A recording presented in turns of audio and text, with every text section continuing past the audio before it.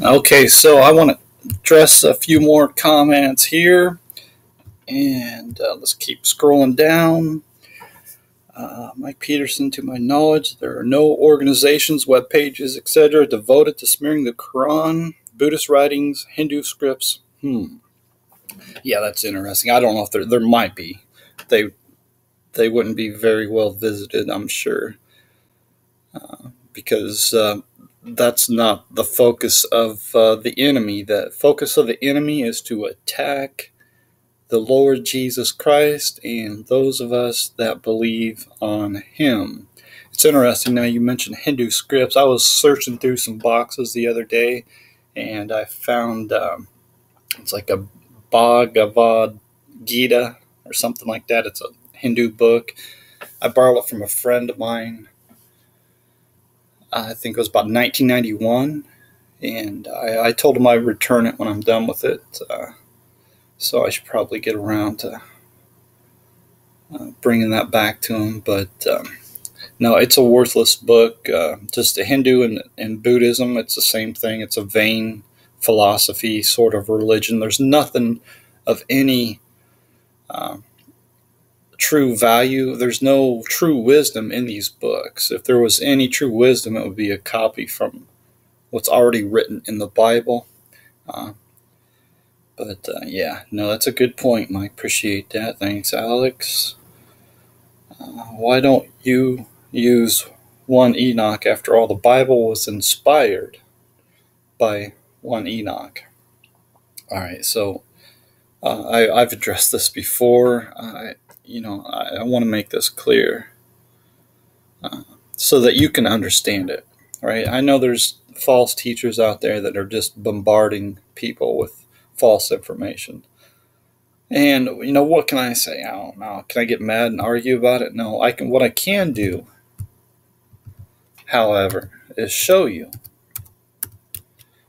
as simple as possible, that Enoch book is a fraud without even looking at the book. Okay, and believe me, I've looked at it, but without even looking at it, I can prove it to you.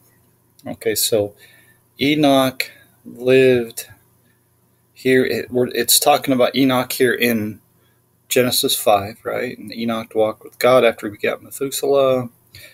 All the days were 365 years, and Enoch walked with God, and he was not, for God took him. All right, so this is unbelievable, really. People make too much out of this, but this means Enoch died.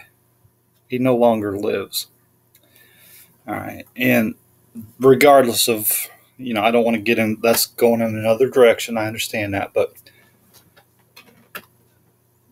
what we both can agree on is that he was no longer alive on earth. All right, we both can agree on that after this point. Okay, and so this is Genesis 5. So we read in Genesis 6 that there was a flood, and God destroyed everything on earth. All right, and there was only 8 souls that lived, right? So can we confirm that in the Bible somewhere? I think it says something somewhere. When sometime we're disobedient, when once the long suffering of God waited in the days of Noah while the ark was preparing, wherein a few, that is 8 souls, were saved. So this was Noah, Shem, Ham, and Japheth, and their 4 wives. So that's 8. All right, and so nobody other than those 8 made it past the flood. All right. So what happens after the flood? We read here in Genesis 11 that the whole world was of one language, right, and of one speech, and God said, "Let us go down." Where's that at? There it is. God said, "Let us go down and there confound their language, that they may not understand one another's speech." Right? So what this means is, after this point, nobody could understand the language that was, right? Because here the whole world, the whole earth was of one language and one speech, right? Excuse me. All right, so think about this. Let's say everybody spoke English. All right, and then God confounded their language. And so I've heard people say, well, they also spoke this first language, but then they spoke other languages. Okay, so let's defeat that argument right now. So let's say that now I did speak English. Now I speak English and Spanish. But let's say you spoke English, but now you speak English and Chinese.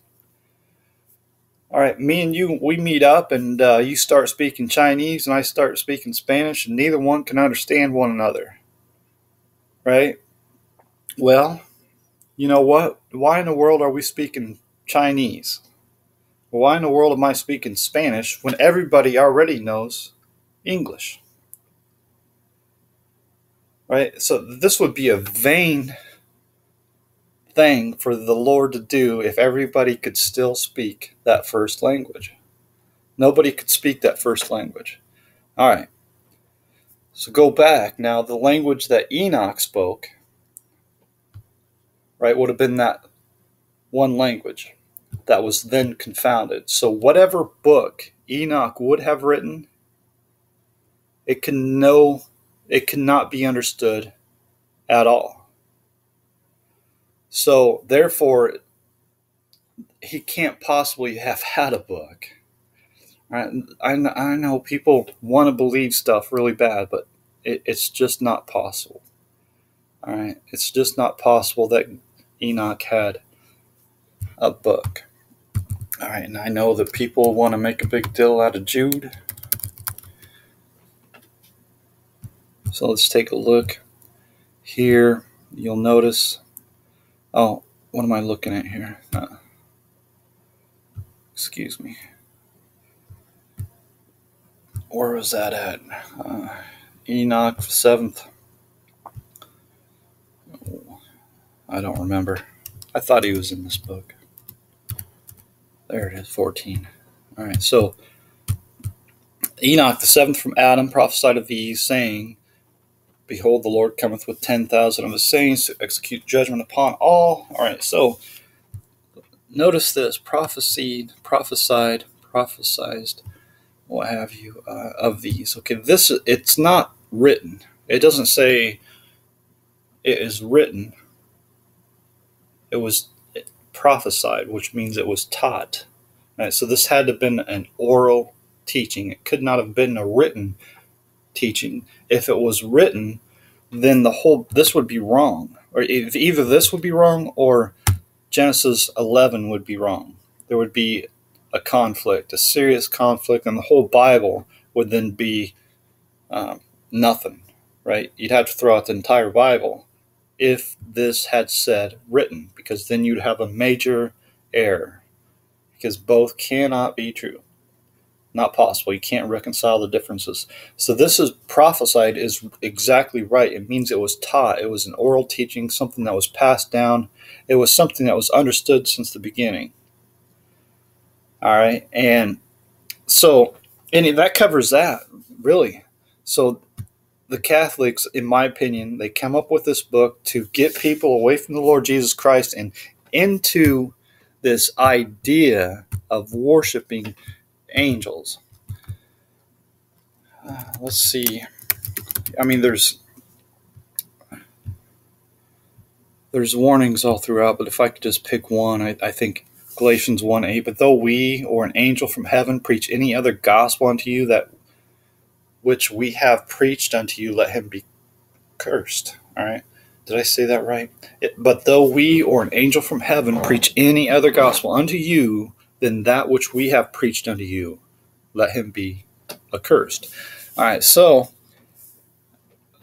all the arguments right there is squashed. That this for the idea that maybe an angel came and brought the book of Enoch, or maybe it was Enoch himself that came and brought his own book. This is another gospel. This is no different than what the Mormons do with Joseph Smith. They've got another gospel that they say an angel brought to Joseph Smith. It's the same thing. So it's more or less like people are trying to start a new religion. Like you got the Mormons, now you got the Enochians or whatever. I don't know what you call them, but how about just focusing on the Bible? Okay, so if you were to believe that the first Enoch was somehow scriptural, then you have to believe that the Bible is incomplete and that there's not enough information there, and then at the same time you have to throw out all the verses that contradict the Bible. So you just got all kinds of problems with the book of Enoch. And not only does it contradict the teaching of the Bible, it contradicts, like I pointed out, the idea of Enoch having a book. So I would just forget about Enoch and focus on the Bible. Once you have read the Bible all the way through and then read it again until you've memorized it, I would just leave all these other nonsensical books out. Just forget about them. All right, focus on the Bible. The Bible is from God. It's perfect. If it's not perfect, then it's not from God. And the Bible is perfect. And you can't read the Bible enough. And you can't learn enough. You learn something new every day reading the Bible. That's the miracle and amazing thing about the Bible. Okay. All right, so did I just go 12 minutes on one comment? All right, thanks, Roddick. Appreciate that. Thanks, Alex. Appreciate that. And I believe the Bible talks about seeing spiritually and seeing physically. Alex says, but the natural man receiveth not the things of the Spirit of God, but they are foolishness unto him. Neither can he know them, because they are spiritually discerned. Right? Talking about the difference between the natural man and the spiritual man. All right, thanks for that reply right there, Alex. That's outstanding. Very good. All right, thanks. Up north, appreciate that.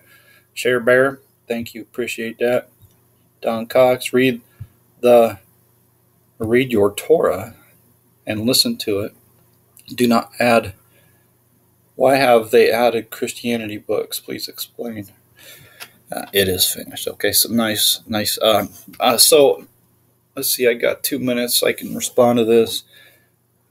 All right. So the Torah books are the first 5 books of Moses. All right. Typically, it's only Jews that call it that Torah. All right. So you won't find the word Torah in the Bible. So Moses brought us the law, right? So what the law does is show us that we are sinners. Let's see if I can find a verse here that would help a little bit. For the law was given by Moses, right?